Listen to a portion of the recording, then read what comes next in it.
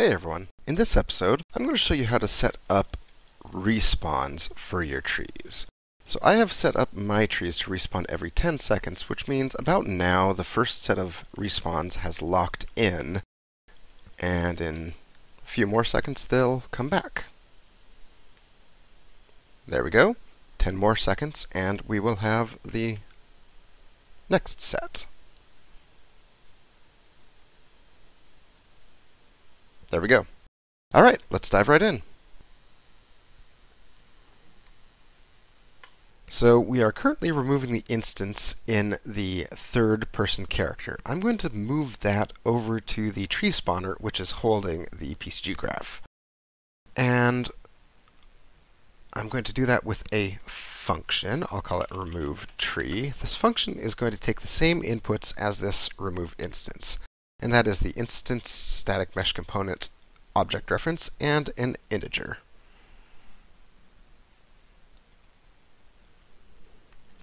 I'll call the instance static mesh component ISM,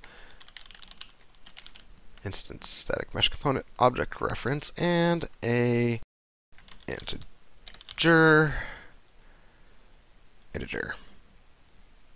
Alright, let's go ahead and hook that up. So we are currently using the hit component. We can also use the hit actor. So if the actor is a BP underscore tree spawner, we will call remove tree, and we'll pass in the instance static mesh component as well as the hit item.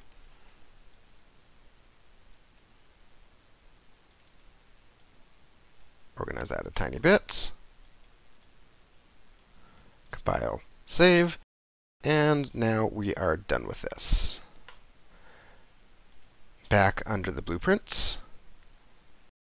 What I'm going to do is add some PCG point data to this blueprint that I will then pass back into the PCG graph. So from the instance static mesh, I will get instance transform of this instance. And I want it to be in world space because PCG data saves in world space. And from the out instance transform, I'm going to make PCG point. And I only am going to worry about the transform. And on this PCG point, I'm going to add to an array. The array, I'm going to make a variable. I will call this ISM points. Hook that up. And now I want to remove the point. So I'll call remove instance and plug the instance index, and let's organize this a tiny bit as well.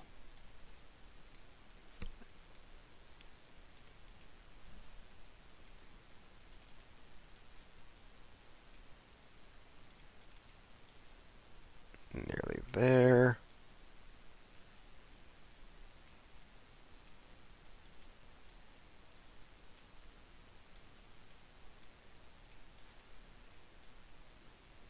Alright, good enough.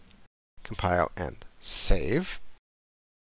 So now that we have these ISM points, we need a way to pull this into the tree spawner, and we can do that with a PCG blueprint. So back under tree chopping, I'm going to make a blueprint. The type will be PCG blueprint element.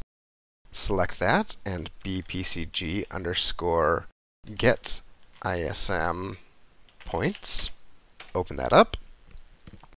And I'm going to override the execute function. I can remove this parent.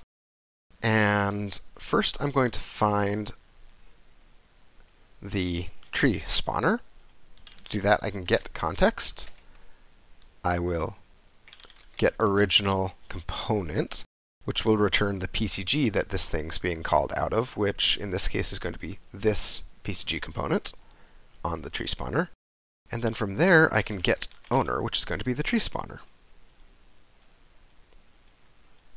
and then I can cast to BP underscore tree spawner, hook that up, and as tree spawner, I need to get the points. I'm going to build myself a function to get these points.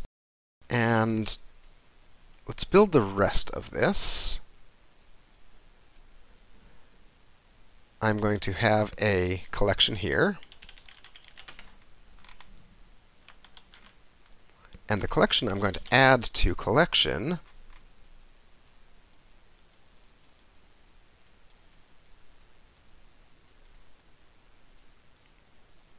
some PCG point data. PCG data object reference. So I need to have the tree spawner give me PCG data. So let's do that. Add a function, get ISM points. These ISM points, I'm going to need to pass them into a PCG point data variable. So let's create one now. ISM point data. Type will be PCG point data object reference. Hook that up, set points on this, and the points I'm setting are the ISM points right here. And the output, I'm going to return PCG point data. And I'll drop ISM point data in there, hook that up. And now back in get ISM points, let's compile and save this. Get ISM points. And now I can pass the points data into the collection, and I have my instance static mesh points. Compile and save. Oh, and on this I need to add an in tag, so I'm going to make an array on in tags and just leave it blank. Compile, save, and there we go. Back in tree spawner, I'll just drag get ISM points in here. And you can see that the input and output are gray. They're type any. Let's correct that. Back under the PCG blueprint class defaults, I'm going to uncheck default in and out pin, and I'm going to add an out pin. Allowed types point, and label will be output. Compile and save, and back in tree spawner, we have our points. All right, let's try this out. Right-click, play, remove a few points, and back under the PCG. Let's see if we get any data. Force regen. We do not seem to be seeing any data, so let's stop playing and see what's happened. And this is what's happened. Accessed none, trying to read property ISM point data. So back in tree spawner, this ISM point data is throwing an error, and that's because we need to actually create it.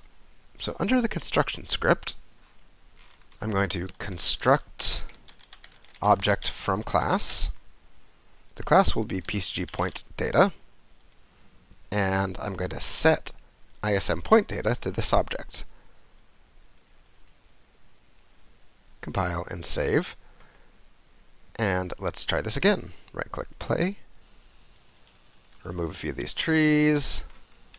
Back under tree spawner. Let's inspect. And we have some points. We might be able to debug them even. Let's change the debug to a little bit larger, absolute 2. And there we go. It did respawn these trees when we refreshed the graph, but that's fine. There we go, more trees, and trees in this case have not respawned because the graph didn't detect any changes to this data. And so the data remained cached. Okay, so let's add tree respawning. Back under tree spawner, let's stop this. I'm going to add a new function, respawn trees, and this function is going to be pretty straightforward, at least to start. I'm just going to call generate on this PCG, and I'm going to select force. Hook that up, compile, save. And now let's add a way to call this. Under third-person character, let's just use jump. I'm going to get actor of class. The class is going to be tree spawner. I'm going to call respawn trees. So whenever I jump, the trees should respawn. Compile, save. Let's play this. Take a few out, jump. So they only respawned the first time. So that seems to happen when the graph already starts generated. So let me go ahead and clean up this graph. And just to make sure it doesn't generate in the editor anymore, I'm going to uncheck regenerate PCG volume in editor. So now if I right-click and play, I have some trees, I can remove some trees, and if I jump, they don't do that initial refresh. But as you can see, they're not actually refreshing. So I think what's happening is the graph doesn't realize that the instant static meshes have been directly modified, so it doesn't realize it needs to refresh and spawn the meshes again. Well, to fix that, for now, I can add in execute console command. And the console command is going to be pcg.flush_cache. Compile and save this. Right-click, play here. Remove a few trees and jump, and they are back. Okay, so right now I could set up a timer and say every 15 minutes the trees would respawn, but then if you deleted a tree at 14:59 and immediately respawned, that would be pretty silly. So we need to have the ability to store the trees and then later have them respawn. So ideally, 15 minutes passes by, we save this batch of trees, and then 15 minutes later the entire batch of trees respawns, and then any trees removed in that next 15-minute period will go in the next wave. So for that, we already are almost there. Just grab this transform points, add a difference in it, and hook the difference up to this get ISM points.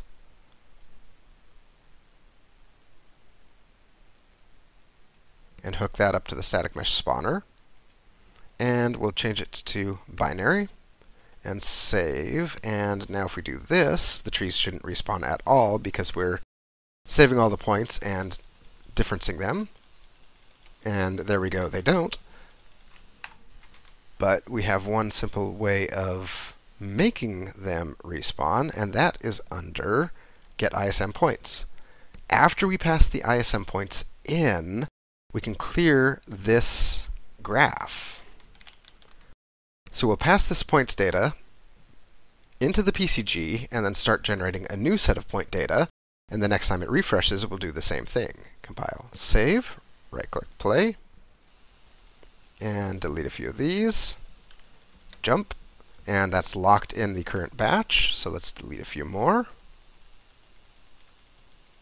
Jump, and it's respawned. Jump, and the second batch is respawned. So there we go. Now we have 2 waves of respawning trees. Let's add a timer. Back in BP tree spawner. In event begin play, I'm going to call set timer by event. And the event, I guess I didn't want to do it that way. The event is going to be create event respawn trees. And the time, let's make a new variable for this. Float. Make it visible. I'll call it respawn time, and let's make it in minutes, so respawn time parentheses m. We'll take respawn time minutes, and this time is in seconds. So I'll multiply this by 60 and plug that into time. And that should be all we need. Let's go ahead and set a default value on this of, let's say, 20 minutes, but under this instance, let's make it a lot shorter so we can actually test it. So instead of 20, let's do 1 minute divided by, let's say, 60 seconds. So that'll give us 1 second timer. No, let's do 1 minute divided by 10 seconds. So every 6 seconds, a tree should respawn. So if I remove these, 6 seconds will go by, and then these trees will lock in, and then 6 more seconds, and they'll respawn. So 12 seconds. We should see some trees respawning. And we don't seem to see any trees respawning.